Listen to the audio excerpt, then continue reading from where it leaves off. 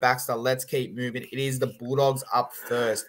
And, okay, they didn't play good a couple of weeks ago. They got smashed by Newcastle. They stepped up last week and they were able to upset a New South Wales Cup side, cool, whatever you want to call it. They upset South Sydney. They got the job done. You got Jake Averillo. You got Blake Wilson coming fresh off a hat-trick. You got Braden Burns, Jacob Perez, Josh Adokar. However, he did come off with an injury in Origin, so we'll see if he does play this game. We'll know a bit more tomorrow at kickoff of the first game. We've got Matt Burton, Toby Sexton, Max King, Reid Mahoney, Raymond Mariner, Jackson Topany, Jacob Preston, Corey Riddell. Mr. Kyle Flanagan slips into the number 14 jersey with Curtis Morin, Tavita Pengai Jr., Jaden Ockenbaugh, Fa'amanu Brown, Jarrell Skelton, Reese Hoffman, Paul Alamotti, and Chris Patolo. Now, two things I want to touch on. Obviously, what do you think of this squad? Because I think it, on paper, and we've spoke about this, we were actually together after the game that happened last weekend, and we were both in agreement that Toby Sexton came into this squad last week and he changed everything. Without him, they still lose that. Can I yell it out already? Can I say Toby Sexton, the signing of the year? To go from a 66 deficit in 1 week, you sign Toby Sexton, he comes into the squad and you win a game. You win a game against whatever you want to call it, New South Wales Cup side. But signing of the season, come on, the biggest turnaround. Come on. Well, I think I'm now going to have to put the Belmore Sports Ground going for 10 show, because I think we just got 90% of our viewership from Belmore. But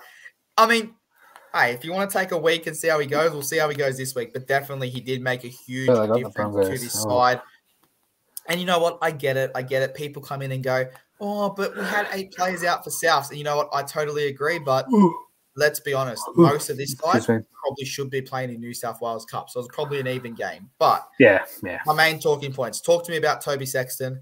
Talk to me about, obviously, Blake Wilson's hat-trick last week. And then the grub. He's an absolute grub.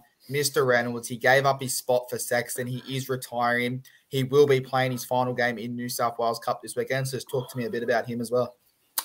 Yeah, look, Sexton, I've always rated him while I was at Gold Coast. He was playing in the halves there for a while. I think he was playing 6, a little bit of 7 with Tanner Boyd. Obviously, Kieran Foran coming into the scene. Obviously, he's going to cement the squad number at number 6. So I think Toby, I think he got a little bit of a pec injury or a little bit of a hamstring injury. So he was silent for a couple of weeks and they went with Tanner Boyd and he's been killing it ever since. So don't rock the boat while it's still going downstream nice and fastly for the Gold Coast Titans. So unfortunately, Toby has to move on. Good pickup. Josh, unlucky to wrap up his career earlier than what I would have deemed to be him finishing up. But you can see by his exit media report that how much it means the Canterbury Bankstown Bulldogs means to him. Every time he's wore that jersey, he's got that Steve Mortimer aura about him with the Canterbury Bulldogs. I don't remember a time where any of the fans would have carried off another Bulldogs player other than Josh and Steve Mortimer. So just hats off to Josh. I'll try and make my way down there on Saturday at Belmore to watch him play New South Wales Cup. If I don't, I'll be watching it on the TV. If not, I'll find a way to watch it. But other than that, yeah, good. There's not much really negative. A great bounce back against South, but you can only play what's in front of you. So good win last week after that deficit against Newcastle, but. Yeah, good to see Kyle Flanagan back in the interchange events at 14. That's all I can say. Yeah, it's definitely interesting. Now, the only thing I want to bring up is obviously Olawa Apu. What's his name? That young kid that they signed, I think it was $500,000 I had to pay to get him out. He had 1 game at centre and now they've dropped him. It was 1 game at half, so now they've dropped him. So it's a bit questionable. You've got Matt Burton, you've got Toby Sexton, you've got Kyle Flanagan. You're now looking at getting someone from the Dragons. Like, there's just a lot of halves option at this team, and I don't know if they're spending the money in the right direction. We've got Phil Gould in the media on Twitter saying we don't want Tino, and then there's pictures of him talking to Tino. We don't want this player. Nah, pictures of was him it was talking it was it him with Tony Tino? Was it him? Was him and Blake Taff? I know that for No, no. sure. So he was with Blake Taft, but there was a meeting scheduled for Tino with his manager that he Yes, that was denied supposed that to. someone had a picture of it. Yeah, I don't think that meeting has taken place as this is recorded on Thursday, the night after Origin. But I loved if anybody watched 100% footy on 9 when Gus blew up about that whole Tino contract thing for just a report. So Buzz Rothfield, Daily Telegraph, writer, editor, whatever you want to call him, journalist, came out and in his own column and said that he had spoken to not Peter V'landys, Laundy, Peter Laundy, Laundy, Peter? Tino, was it? No, You talking Laundy. about Blandys? Nah, Laundy, the sponsor jersey. Oh, yep. But so he's talking to Laundy. He actually had a conversation with him between Buzz and Laundy. The conversation lasted about 25, maybe half an hour. Laundy rang him back, wanted to edit some of his comments. Yeah.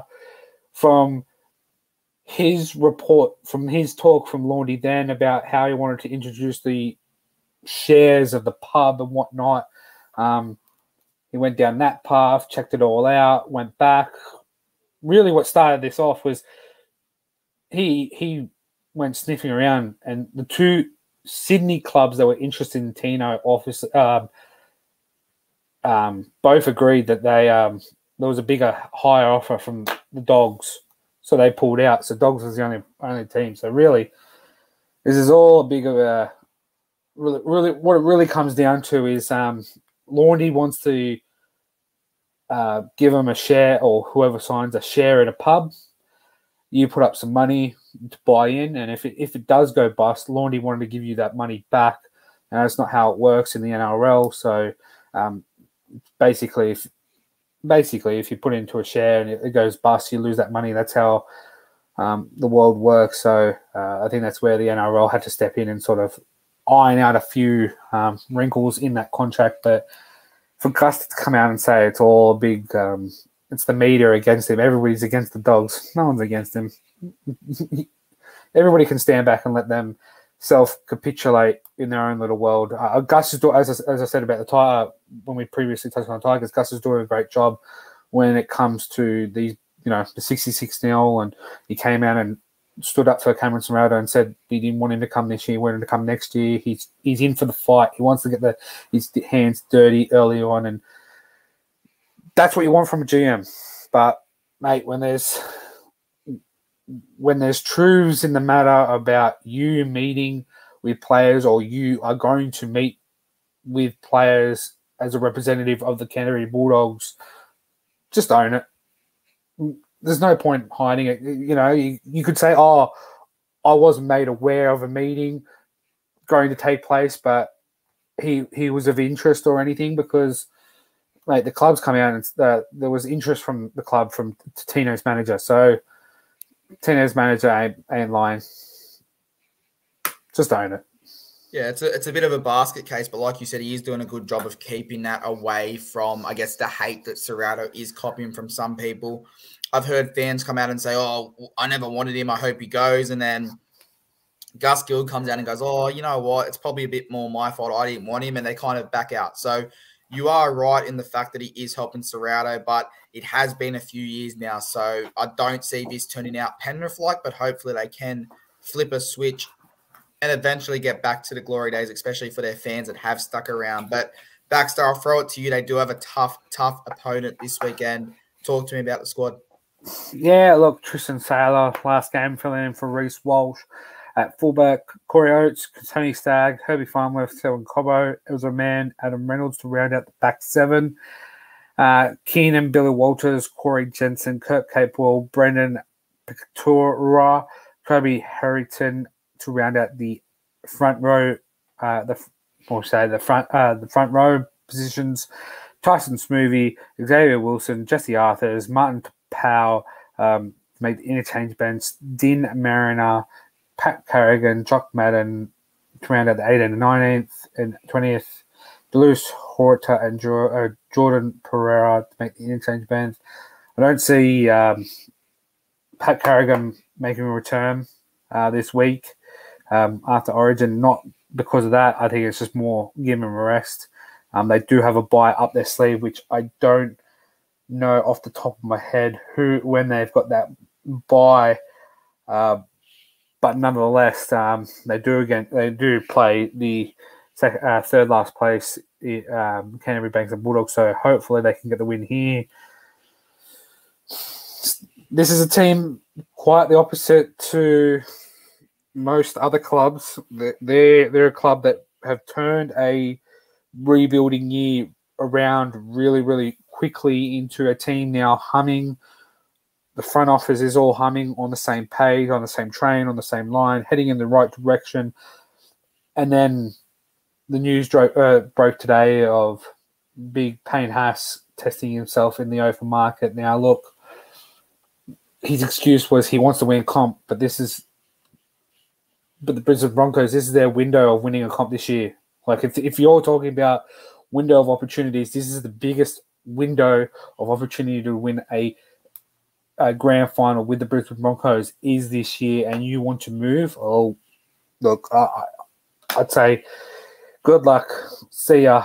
Don't let the door hit you on the way out, because he's had management that got him the big upgrade. Then he got rid of that management and got new management in. Then the new management was unhappy that the old management was getting some of his the management fee from the last contract. So they wanted that $1 million upgrade. He wanted to be that $1 million player. And I think we've touched on it previously this year about, is he deserve it? Stats say, yeah, he is a $1 million player, but to keep a team and a squad together that can keep all these good players together, you've got to take unders.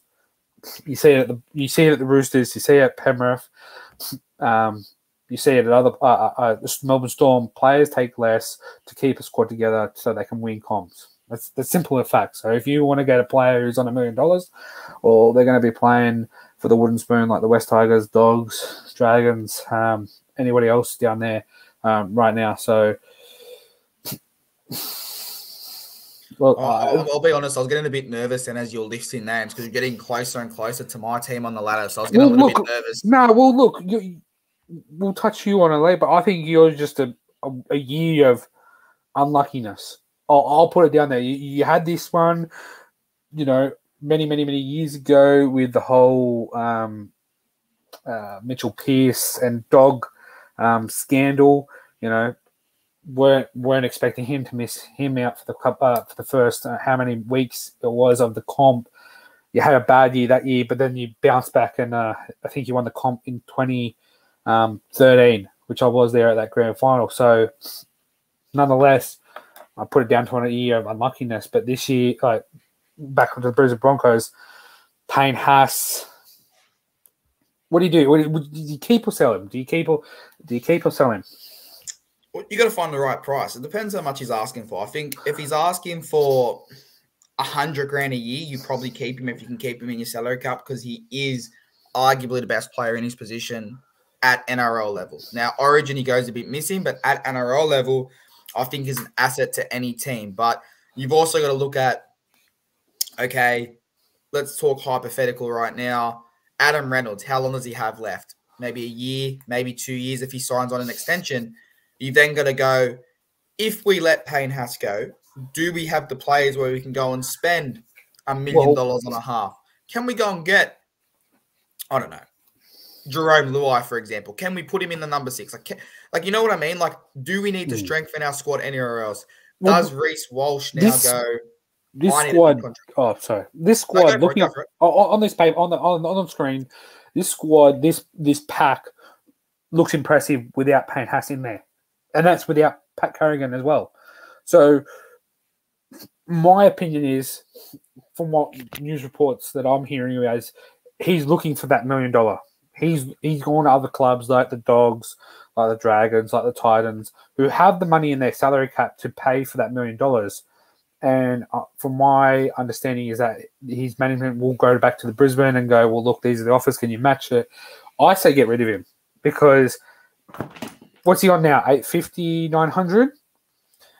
So you're going to get 900 next year. Then you also lose Herbie Farmworth, who's going to the Dolphins, who signed, I think, in round 2 or even preseason of this year. So you lose him. So really, you could go out there and start looking for a quality center replacement now. You might have to spend 500,000-600,000 of that, whatever Herbie plus Payne's contract as well, and then just have that money sitting in the bank, waiting, and then when you need to replace an Adam Reynolds, and to go out and find another 7, maybe bring a junior in, maybe you bring in an experienced half in. There's the money sitting aside, waiting in the wind for a rainy day. That's what good clubs do, and this is where I think the Brisbane Broncos are a good club financially, and they've got the stability to move forward like this. And that's my opinion. I'd say get rid of him. It's not because he's a New South Welshman. It's just seriously about the money issue. Just look, as you said, if you could get him on $100,000 a year, I think the minimum's 150. But even if you could get him on the minimum, being an Origin rep player, I'd take it. I'd take him in a heartbeat. But $1 million, as I've always said, you got to take unders to win comps. Well, see when you said there's $1 million player on the market, let me just put on the sombrero for a second. And, we'll see if we can. It's popped up. We'll see if Nick Politis wants to lose a few games of golf and see if we can get him in that pretty Bondi jersey. But Baxter, I'll throw it back to you. Obviously, looking at it on a perspective of 2nd versus 15th, you automatically go 13 plus. But do keep in mind this game is getting played at Belmore. It is after Reynolds, so it will be a massive crowd. It's going to be a crazy day. What's your prediction for this game?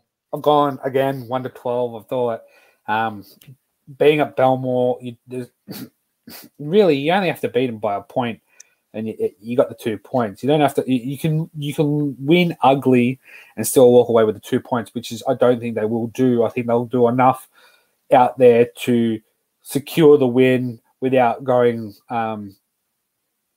all guns blazing to get those 2 points. This isn't the game.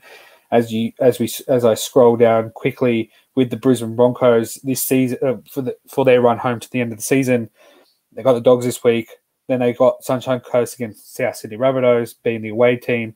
Then they're at the Gabba against you guys. Then against my Cowboys away up at Townsville. Then they're at the Gabba again against the Eels. Then they travel down to Canberra in Canberra, and then they finish at home at Suncorp against the Melbourne Storm. So this is the game where I would be just chilling in second gear, because next week you got South with Cody Walker coming off a great Origin game. Then you got to bounce back against your guys, Roosters, who will definitely put up a fight. Hopefully they do. And then our boys being the away team as well for the Brisbane Broncos, who are trying a run home for the top 8. So, yeah, win ugly, get the 2 points, rest up Paddy Carrigan. Yeah. I've got to agree with you here. Now, I was leaning towards a 13 plus, but you make a good point. There is no Paddy Carrigan. That's one massive out. There is no Payne Haas. That's another massive out. There is no Reece Walsh. It's another massive out. And you chuck on the occasion of Belmore is going to be fucking rocking from the start of the day, leading into New South Wales Cup, leading into this game. It's a 3 p.m. on the Saturday.